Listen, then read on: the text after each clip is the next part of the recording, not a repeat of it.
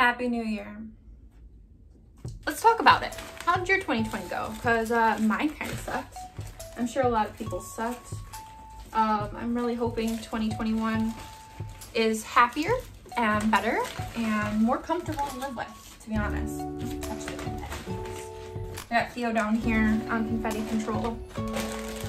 So, like I said, 2020 sucked. 2021 hopefully will be a better year for hopefully all of us. I'm really hoping that COVID kind of goes away and that 2021 brings us what we were hoping for and what we wanted to party hat.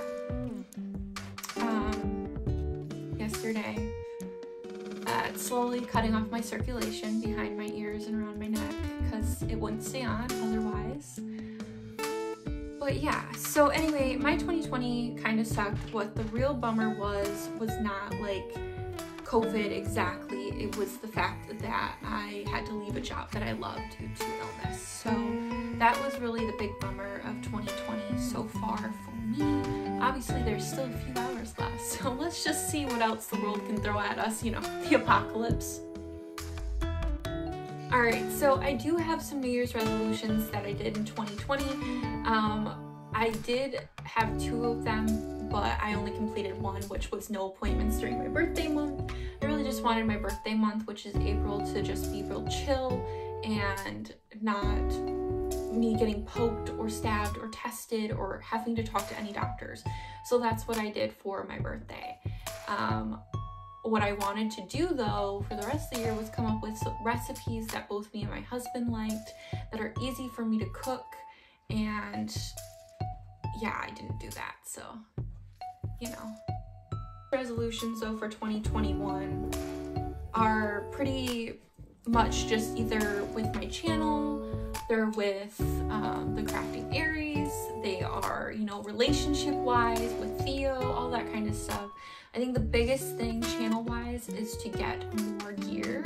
So like an actual camera and an actual desktop. So it's easier to edit, but it's also, I can use my phone to obviously be able to have things in front of me to be able to tell you.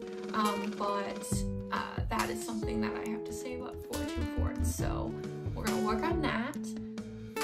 I think for the Crafting Aries is just to get it reopened and to officially have this spot finished, so that I can be able to make a comfortable work schedule for myself and everything. For Theo, obviously to get him out more, you're gonna see his tail, it's right here, is obviously to get him out more and into the world and get him more comfortable with walking next to my chair, or even just walking next to me wearing crutches, or even just regularly. I want to hopefully get back to the point where I can walk without a wheelchair or crutches, so we'll see how that goes.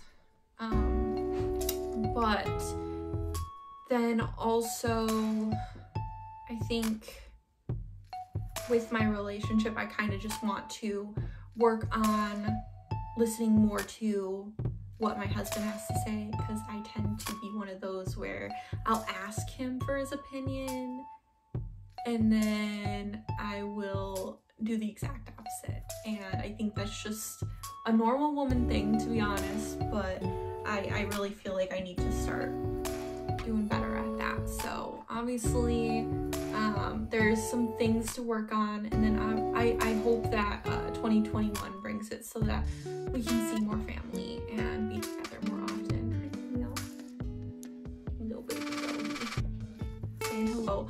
I'm gonna just say to 2020, I'm gonna say to 2020, hats off to you, and I hope that 2021 is better.